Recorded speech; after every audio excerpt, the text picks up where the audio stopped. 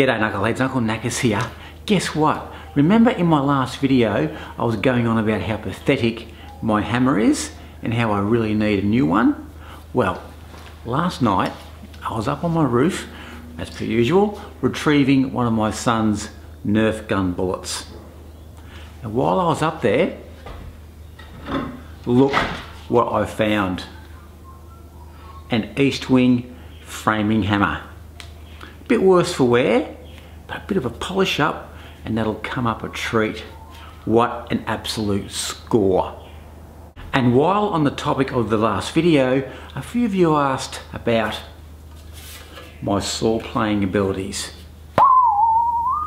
And how do you do it? Well, look closely at these few tips and you'll be playing like an old timer before you know it.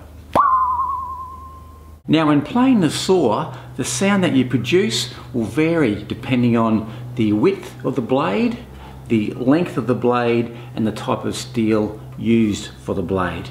Now this old fast cut saw, it's way past its use by date, but it can still hold a tune.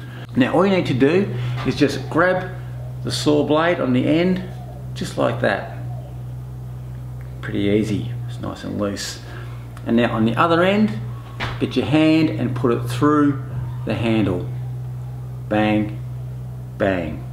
Now on the other side, your thumb is what hits the blade and produces the vibration which creates the noise.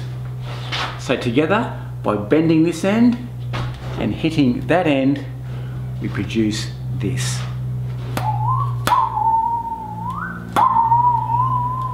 Oh yeah! Not too bad. Great tip, Knackers! And don't forget, big thumbs up and hit that subscribe button for more handy tips. Cheers.